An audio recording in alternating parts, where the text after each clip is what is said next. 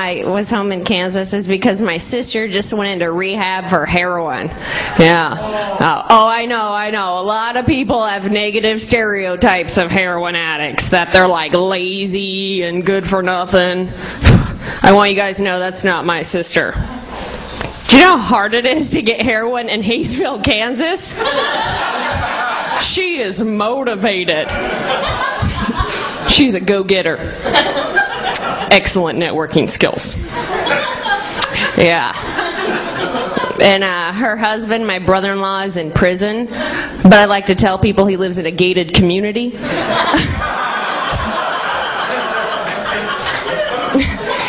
So guess who has partial custody of her kids? Yeah. I have partial custody of my niece and nephew, and I have no control over these kids. None. My nephew just turned 13 last month, and he is 6'2" with a 42-inch waist and a full-blown mustache.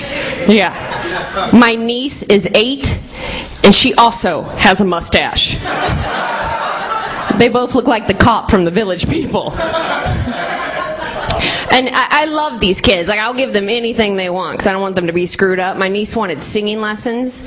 Isn't that cute? Little kids are singing. Oh, no. Have you guys heard an 8-year-old that can sing?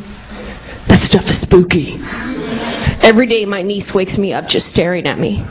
I'm a teapot. Hey, fire starter.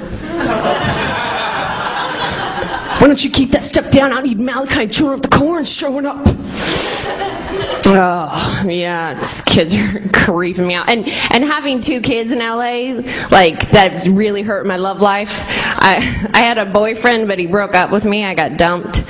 But it's cool, though, because I knew the end was near. I knew I was getting dumped. So I left stuff at his house. I have a reason to call him. Ladies, take my advice. Don't leave your stuff. Take his stuff. Because he called. He was like, Melissa, give me back my inhaler.